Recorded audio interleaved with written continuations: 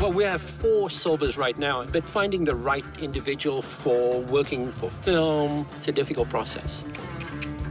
Okay, don't come. See if I care. Marker. They're trying to get the horse used to the helicopter and the cliff. So it's just kind of hanging out there, enjoying the view. I say just put some oats there. The biggest thing with training them, it's repetition, repetition. They're creatures of habit. If they're comfortable with it, then they're going to do it well. Yeah, that's how he gets that. And Mark, on one of the sequences, Silver has to bring the Lone Ranger's hat over to him. So we've been just rehearsing, picking it up, holding it, carrying it a little bit, and then putting it down. Down. Good boy.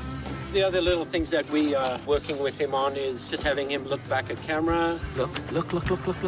And there's just bits and pieces everywhere of different things. The Hi-Yo Silver, a few little stunt things, jumping near misses with wagons and stuff, so it should be pretty exciting. I was having separation anxiety. I haven't been on a horse in like 3 weeks now. So why would... That's a cut. Bloopers. Nailed it.